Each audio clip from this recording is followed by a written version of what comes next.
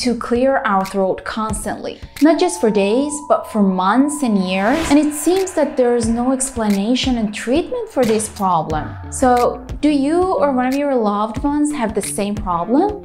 Hello and welcome to our channel. This is Dr. Fatima, and today we're going to talk about constant mucus at the back of throat and offer some ways to treat it. So, if you're interested, please stay tuned.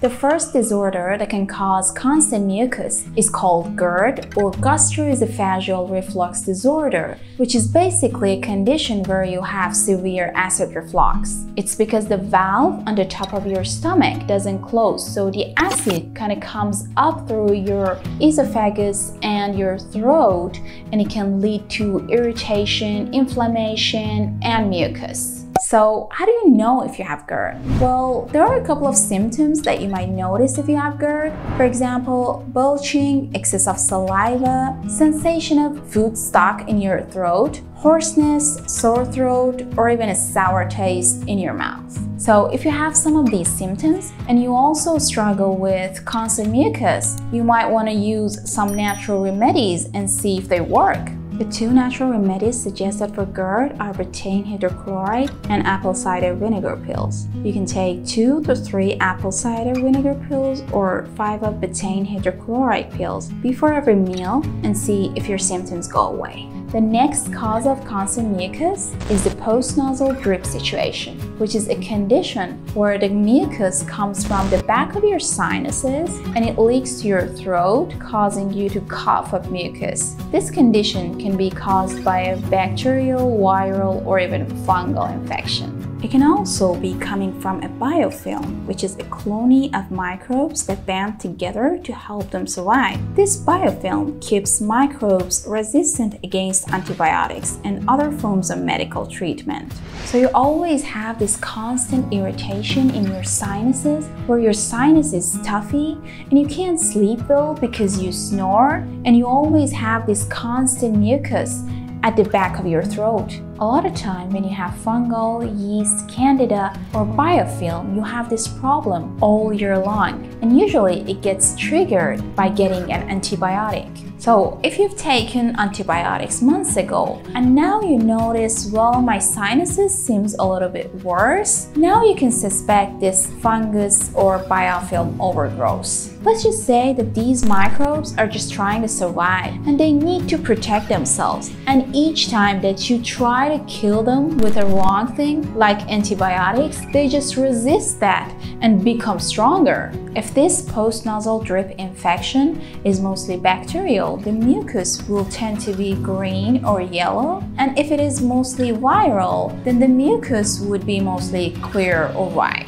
But it's not 100%, it can cross over, and you can also have an infection where both microorganisms live together. So there's a couple of solutions that you can do for your post-nasal drip infection, depending on if it is mild or a major problem. If your problem is mild, you can only use salt water or saline solutions. So basically, you put half a teaspoon of sea salt with a cup of water and dissolve it, and then use this as a nasal rinse and just flush it out. And that might be able to handle your problem well. Apparently, salt is antimicrobial, especially for bacteria, fungus, yeast, and candida, and potentially it can help with viruses to some levels too. However, if it's a major problem, we're gonna need something stronger. The next combination is actually really effective, and it's been recommended by a lot of doctors. For this combination, we're gonna need a small amount of baby shampoo.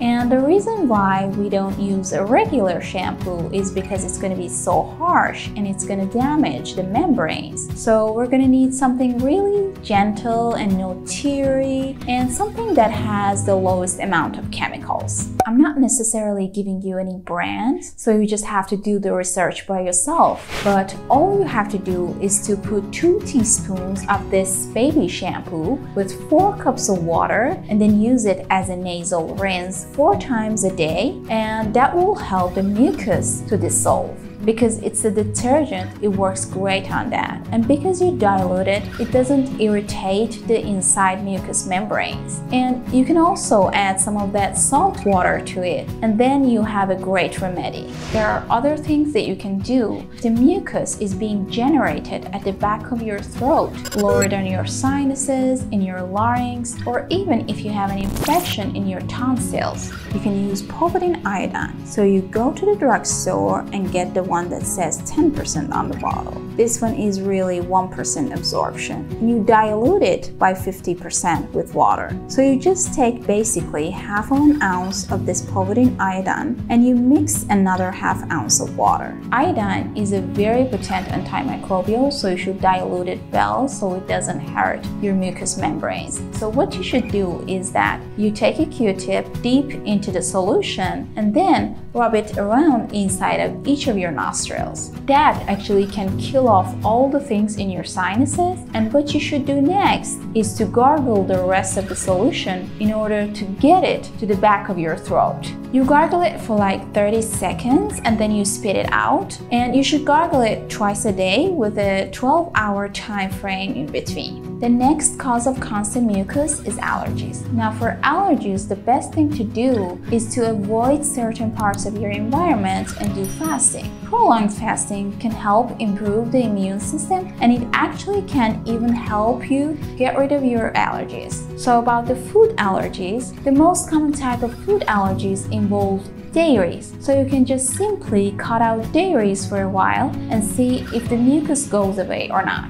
And now I'm going to give you some recommendations to improve your immune system in order to defeat all the microbes. The first thing to suggest is garlic. Garlic is a real potent antimicrobial, bacterial, viral, anti-mold, antifungal, anti-everything really. The next recommendation is to stop consuming sugar. Sugar feeds these microbes, especially if you have fungus, mold, or yeast. Please stop consuming sugar. And then there's these remedies that I always recommend for the immune system. A lot of vitamin D, minimally 20 to 30,000 units every single day. Vitamin C, make sure you do a natural version, not a synthetic version. And then zinc. Those three are the go-to for every single immune problem. And lastly, I would recommend this if you have coughing. Let's say you have a small child who is coughing all night because of this mucus. Sometimes you can take calcium lactate, and that would just suppress the cough.